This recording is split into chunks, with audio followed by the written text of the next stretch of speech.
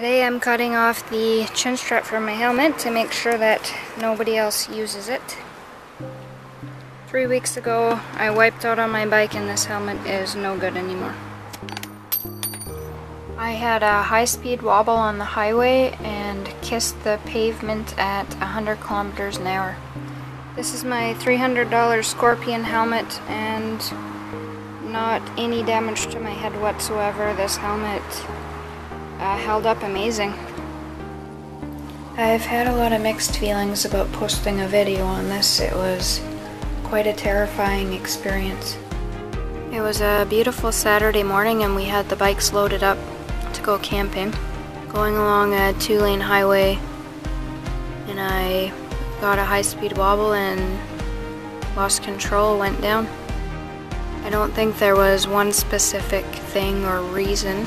There was a lot of different variables that could have helped throw the bike into a wobble.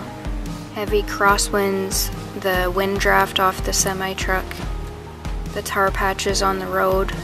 My front end was a lot lighter because the back end was loaded heavier than usual.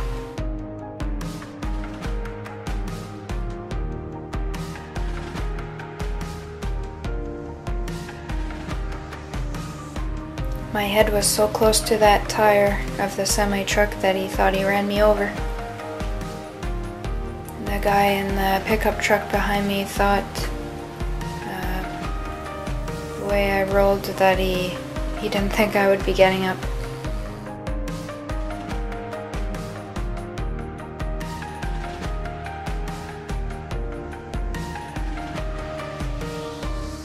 Not to worry, nothing that a few band-aids, a little polysporin, and a lot of duct tape can't fix.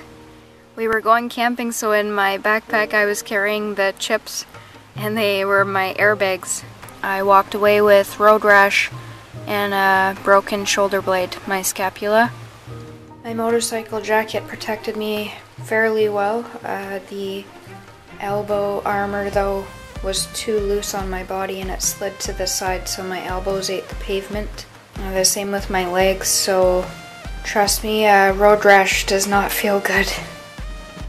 Makes you appreciate all the simple little tasks and movements that your body can do without even thinking about it.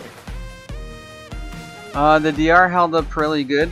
It's got minor cosmetic damage. The rear racks were a bit out of alignment, but I bent those back into shape. Got the whole front end apart. The forks completely taken apart and cleaned up. I inverted the spacer to lower them at the same time. The slight scratch there at the bottom, but it's nowhere close to affect anything. Remelted some plastic on the rear case. Best $30 ever spent. The stock bars of course took most of the impact, and that's where the damage is on the handguard. I torched it a bit to mold it back into shape, but it had scratched or grinded quite a bit of the plastic and the aluminum down. Bars bent a bit, but we got new MSR aluminum bars, and they're the KX high bend. I'm still waiting on the fork seals and the dust caps to put those back together, and we're doing the stem bearings too, just to be on the safe side. Once that's done, I'll button everything back up. Good news is today I picked up a new helmet, Shoei.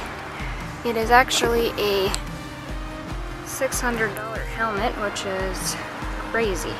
But it was the last one in my size, and it was actually $160. Very lucky, healthy. I'm healing very fast, feeling a lot better. It's been just over 3 weeks now.